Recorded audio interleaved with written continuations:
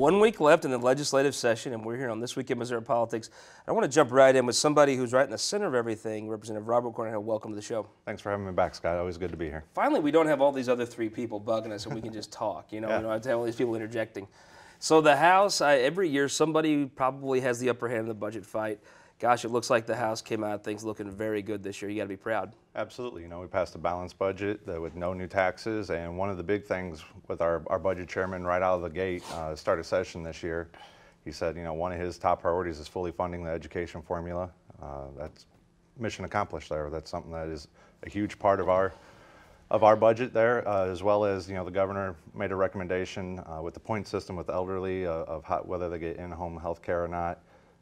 There's a matrix point system that, you know, he wanted to go up to 27, which would have really put some people at a disadvantage. We were able to walk that back and lower the point system back to where it currently is. Were you surprised the Senate went along with you fully funding the formula? I mean, they didn't do it traditionally. Yeah, you know, that was going to be a point of contention, but during some floor debate, once the Senate got the budget out of committee onto the floor, there was a floor amendment offered up to fully fund it and take the House position. It passed, so obviously as a House, we're happy to see that. What else is good for the folks in your district that the budget got funded besides the foundation formula? Yeah, you know, part of that fully funding the foundation formula is a couple years ago we passed and I voted for. Once the foundation formula is fully funded, it then kicks in early childhood education, which is really big out in my area. You know, a lot of people my age, you know, younger generation with kids that, you know, I've got a 4.5-year-old and a 3-year-old. Early childhood education is really big. And now that program's really going to start to take off as well. I think there was a lot of things that were predicated upon fully funding the formula, probably because folks thought you'd never fully fund the formula. And now that you have, I mean, it really changes the landscape on some of the education reform stuff as well. Absolutely. You know, earlier this session, the House passed an expansion of charter schools. It's sitting over in the Senate. Hopefully we can get some movement on that. But one of the things that was put in that charter bill was that none of that would even kick into effect unless the foundation formula was fully funded. And again, now that we've accomplished that, now we can look at possibly expanding charter schools if the Senate moves on it. Let's talk about something else that was talked about a lot early in session, reducing regulations. The first time you've had a Republican executive with these Republican supermajorities, the governor made a priority to reduce regulations. One that's been talked about that you're talking about reducing is one on the sale of alcohol. Absolutely. You know, I think, you know, everybody's all excited about some of the big sexy things like tort reform, labor reform, education reform, but one of the things that I've always kind of been, I'm not one to try to grab headlines. I kind of work in the background, and some of that stuff that's still on, you know, when people go door to door and hand out their literature as a Republican, still on there, reducing regulations, reducing the size of government.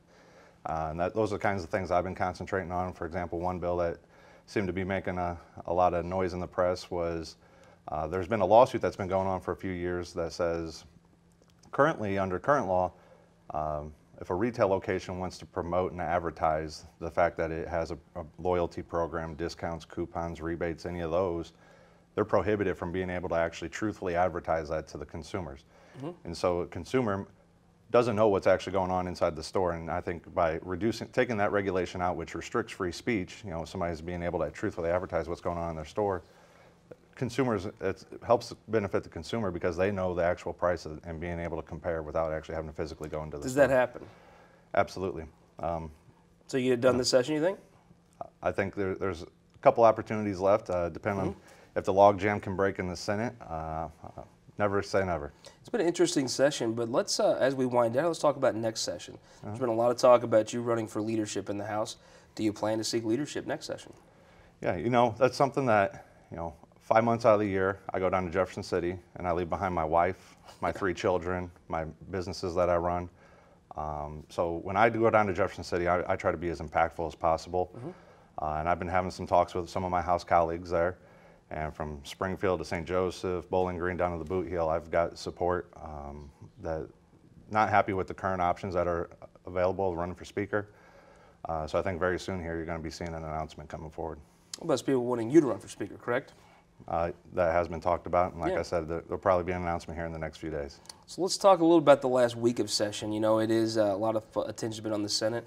It's got to be a little challenging in the House because you don't have Senate bills because they haven't passed that many as in a normal session. But as a Republican, well, fewer laws, more freedom, right? That's what we hear at Lincoln Day. Absolutely. So, you know, that's something that, you know, the last couple of years we've kind of gotten to this showdown with the House versus the Senate, as far as whether the Senate's able to kick out bills and pass some of the House priorities. So over the past few years, these last couple weeks of session, the House has been stuck with, well, either we got to strip off all of our House language and try to just pass the Senate version as is, or is the House going to have some say in what gets to the governor's desk? And so the past few years, we've been stripping off the House priorities to let the Senate stuff get through. And I think, as you see with my caucus, it's starting to get a little frustrating. And so now we're starting to add on these House priorities onto these Senate bills, that the few that are over there, add on the House priorities and send it back to the Senate and say, it's your turn. Let's talk about the thing that the Senate's held up on, is this dark money. It's this, for folks watching, if you can tell who the donors are, it's considered a normal PAC or a committee in the light, because it's transparent. When the donors are kept secretive and you don't know who's contributing to it, it's called dark money. Yep. The senators have stepped up and said, we're going to regulate this in the state of Missouri, try to run out some of the Washington people and the East Coast folks out of Missouri politics. If they do get that to a vote, most think, who's going to vote for dark money? Yeah. What happens with that in the House? Yeah, I would assume most likely it'll probably come to the House General Laws Committee, which I'm the chairman of. It's kind of the top policy committee in the House. Some of the earlier ethics bills came through there. And in the past, I have filed bills to deal with dark money contributions and influence in politics. However, over the last year or so, I've kind of walked back from that position when I start to realize that what we're doing there with that, the devil's in the details. Do we really want to create another government-run database full of political donors when we see some of the things that the IRS has done with conservative groups and going after some of these conservative groups and attacking them simply because they are conservative? So, to create a government-run database where all of a sudden now, if you contributed to the NRA, Missouri Right to Life, the Vitae Society, now that's going to be public information. I think that's something that we really need to look at the details.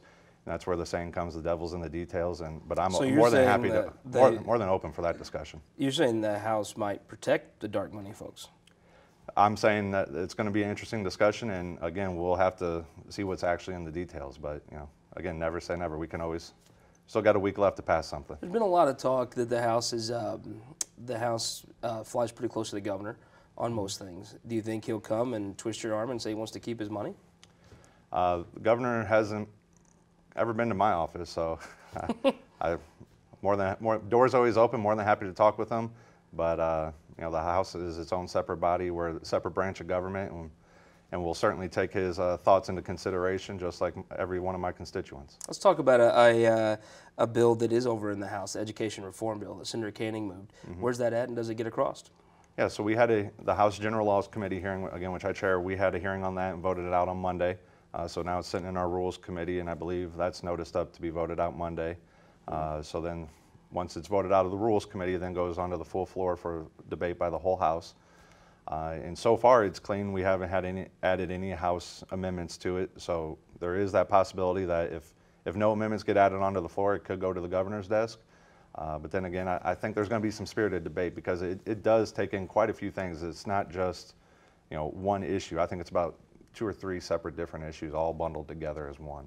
The House has been pretty predictable this year, and as long as there's been water flowing past that Capitol, the Senate has came over and said, you have to take our bills, we can't get them back through, take them like they are, and tried to force the House to do that. This year, it may be more valid than ever that it probably, if you send legislation back over there, it ends up dying. Yeah. Do you think that works this year, or do you stay up and say, well, okay, the public's safe, we'll all go home? Yeah, I think if you look at what this General Assembly for this year has already done with passing a balanced budget, again, keeping our AAA bond rating. We've passed right to work. We've passed prohibition on public labor agreements, some of the labor reform things. We've passed, a lot of tort reform bills, such as expert witness, time-limited demands. This has already been a historical General Assembly. I think you could make the argument. I think you could stand beside the Speaker and the Governor and say this is the best session in the history of the Republican Party in the state of Missouri, at least for 50 years, if you did nothing else, but I guess now that the budget's done. I think it's an interesting thing. People get caught up in the number of bills in the last week, but I think you can look people in the eye and say this is the best session Republicans have ever had. Absolutely. Every member of the House and every member of the Senate cares about their bill and wants to get their bill done. But absolutely, I think what you're saying is 100% correct. If we were to end session tomorrow or Monday, this is a historical session with the Missouri General Assembly, one that I'm proud of. I'm proud of my speaker, and I'm proud of the Senate and the governor. Representative Cornejo, I hope you'll come back and talk about it with us as we move through your speaker's race and in the next session. All right, thank you for having me. We'll be right back with our opinion maker panel. Mindy Mazur's back to join us right after this.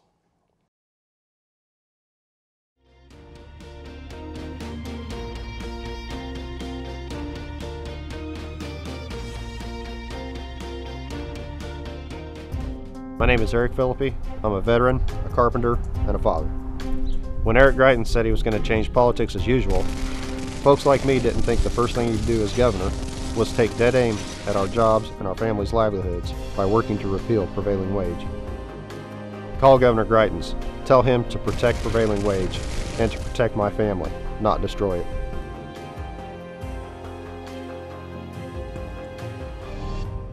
All across Missouri, our new car and truck dealers are building strong local economies. When you buy a car or truck in Missouri, you're helping to support over 20,000 Missouri families who rely on the auto industry for good-paying local jobs. You're also helping fund our communities, schools, first responders, and our roads because dealers generate millions of dollars in tax revenue. Missouri's automobile dealers have been the foundation of our communities for generations and for generations to come.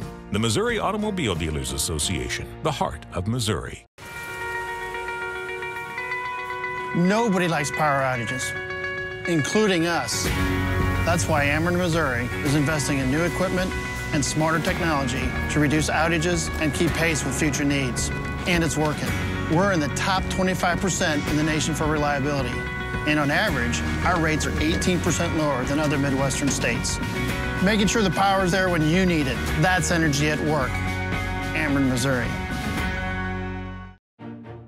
Welcome back to This Week in Missouri Politics. We're joined by Sam Gladney, rising star of the Democrat Party. Maybe candidate? Maybe? Could be. I'm thinking about it. Could be. Mindy Mazur, welcome back. Thanks for joining us. Glad to be here. Gregg Keller, the guy that makes me stand in my closet and be intimidated about what I'm going to wear when you're on the show. Welcome back, sir. Thank you for having me.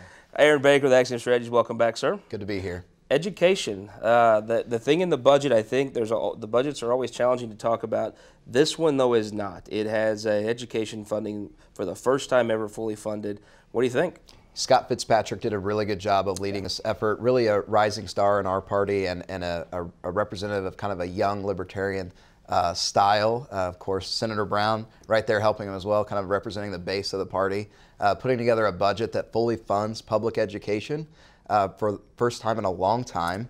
And we'll wait and see if school groups actually thank Republican legislators for that. I wouldn't hold my breath. But that's an interesting thing. Gregg Keller, you'll see that when there's a voucher measure or something that won't affect any rural school district probably ever, there's tons of emails, and rightly so, that's right.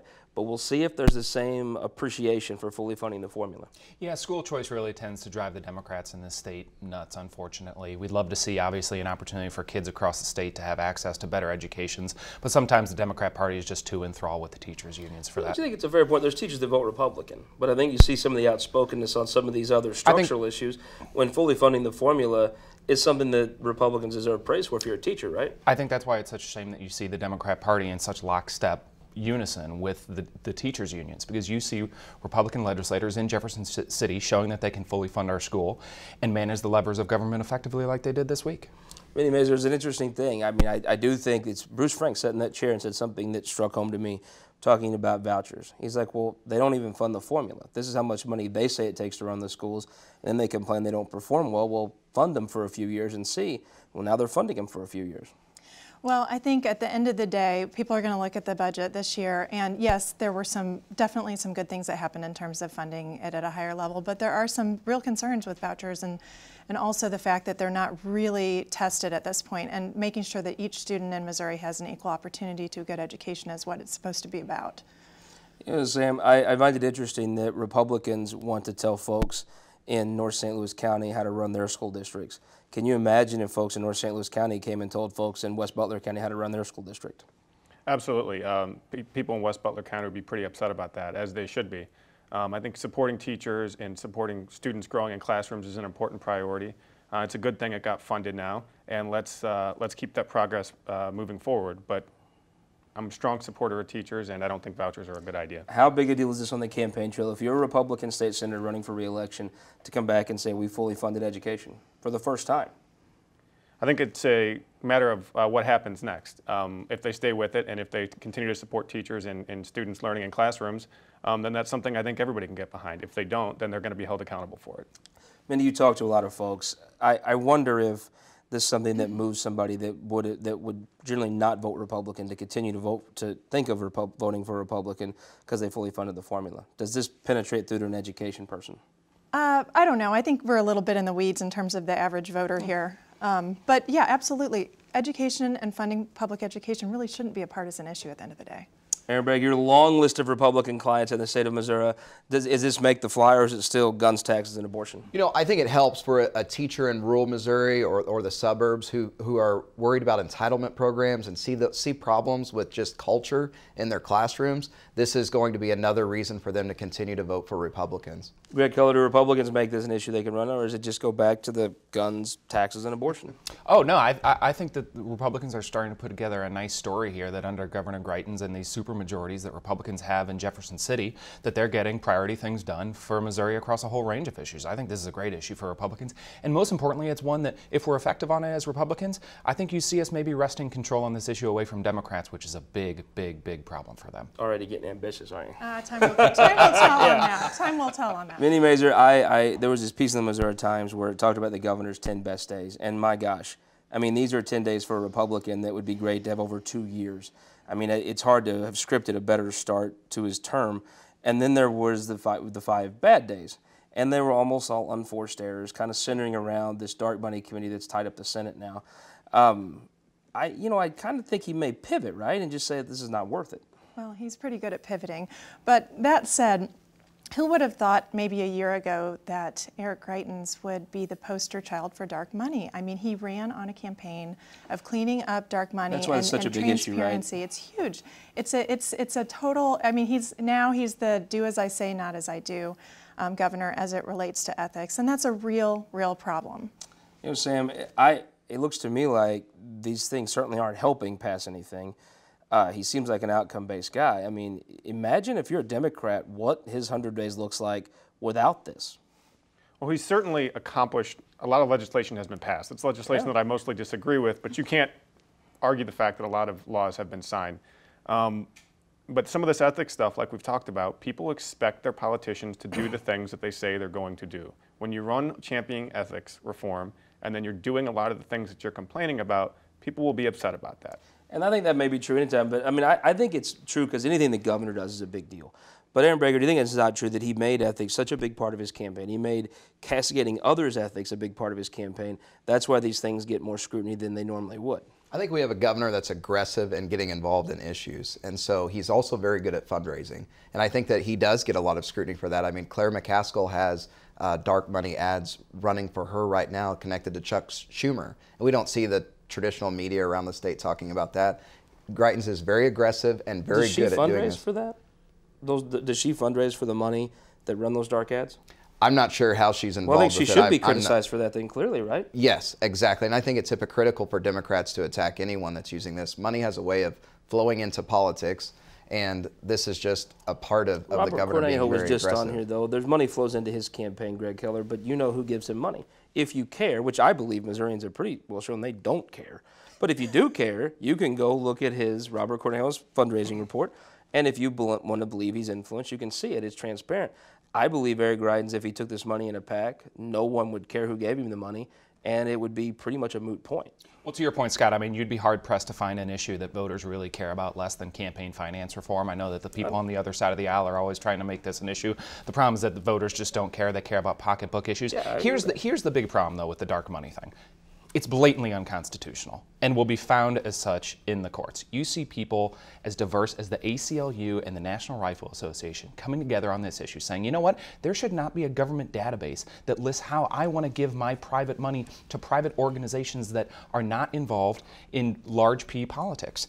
And I think that the governor is being completely consistent on this. He has said in his oath of office that he's going to stand up for the Constitution of the state of Missouri and the Constitution of the United States.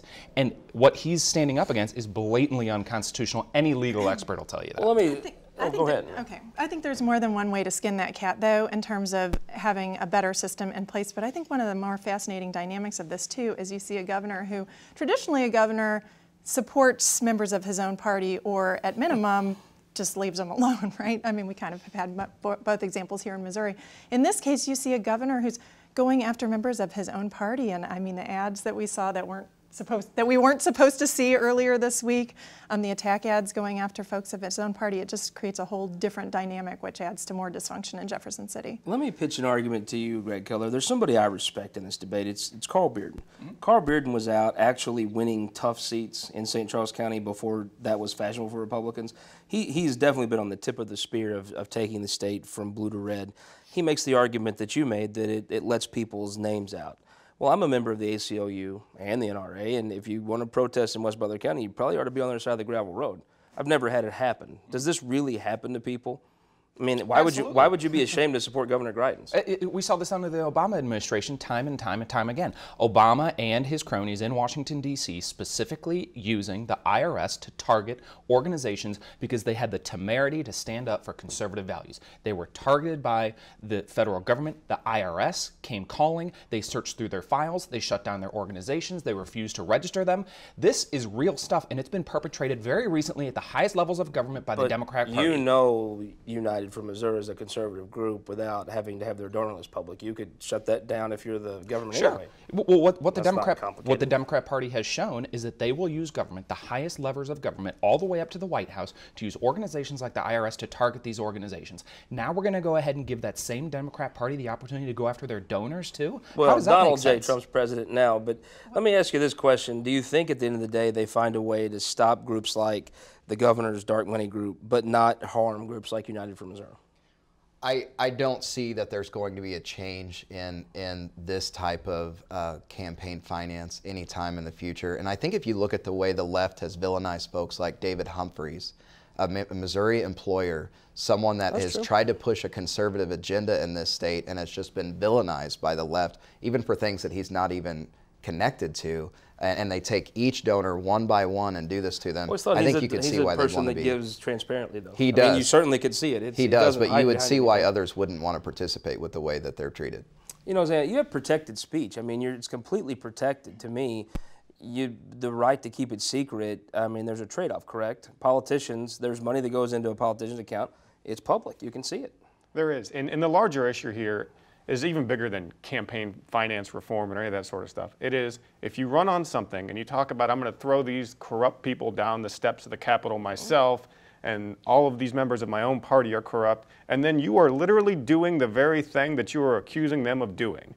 I think if Democrats can make the issue about that, it's the blatant hypocrisy of you are using dark money to attack them for taking dark money. It's absurd. And I think the more you can make that the issue, the more you can get to the fact that this is what makes people sick about politics. They're tired of politicians just saying one thing to them and doing something completely different and hoping that we're not paying attention. Mindy Mazur, I think Eric Greitens is the epiphany of people that were tired of politics and wanted to try something different. I think everyone knew, he made it clear, you knew he was outside this, he was not versed in government, and I think he's been wildly successful at it, except for maybe this. I mean, if it wasn't for this, what are people criticizing Eric Greitens about today? Well, the other thing is the Mission Continues list, his charity that he was previously in charge of course, that came out. Well, he denied during the campaign that he had used the donor list from the charity, and now he's since been fined by the Ethics Commission for it. There's some real legal issues at play there, and somebody should probably look into that, maybe the Attorney General perhaps, to find out, you know, who created the list, which was, according to the metadata, created while he was still in charge over at the Mission Continues. And was it him? Did he direct somebody to do it? You know, hopefully not. Was it a staffer that was trying to help him out? But like, we still are not at the bottom of that. And again, it's another example of just sort of this do as I say, not as I do. I'm above, you know, the law that I think everybody else should. And I think that's where the ethics violation comes back to bite him. The next time he launches into a corrupt career politician thing, I think folks probably know, well, the ethics laws are complicated and you have a violation yourself, right? My friends back home in Northeast Missouri are not going to follow a story about who owned a spreadsheet, when and where, and they're not going to care about C4s or anything like that. They're going to want a governor that's moving around the state, trying to move it forward and trying to fix problems, and that's what they see Governor Greitens is doing. Gregg Keller, is it about ethics or is it about, can you make an argument of hypocrisy? I think that's the bigger thing, and I do think fundamentally folks care about hypocrisy. And if you've came out and said, I'm going to be the leader on ethics, to me, there's a way the story ends very well, and it's he's the leader on ethics, and he maybe steps aside from his. Well, bear in mind, you may still get ethics reform done that may include some of the C4 things as well too.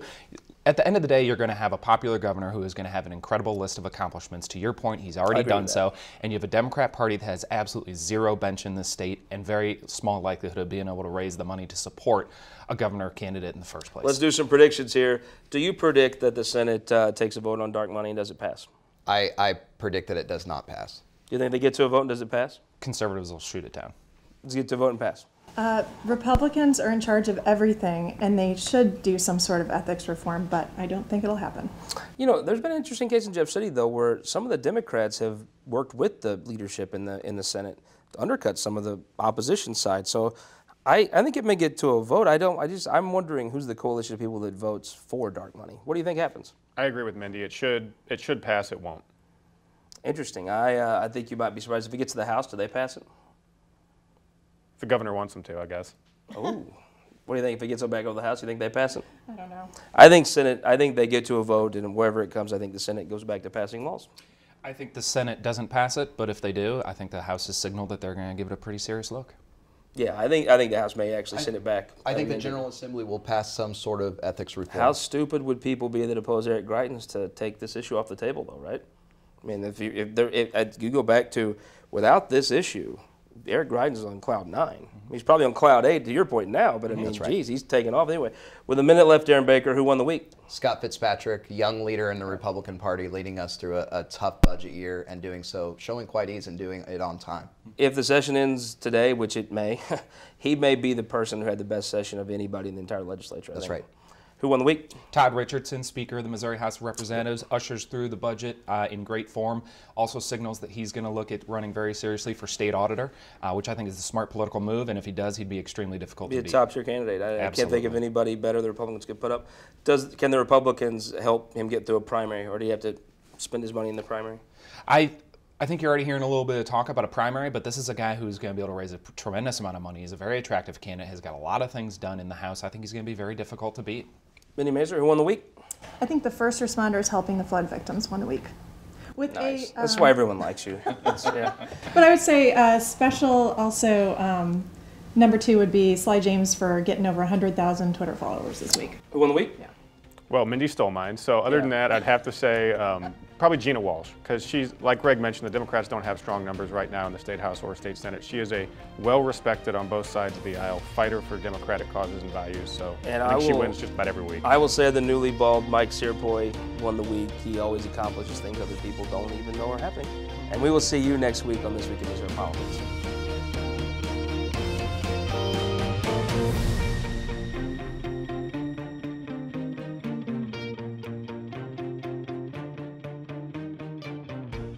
This Week in Missouri Politics, brought to you by Spire and Sterling Bank.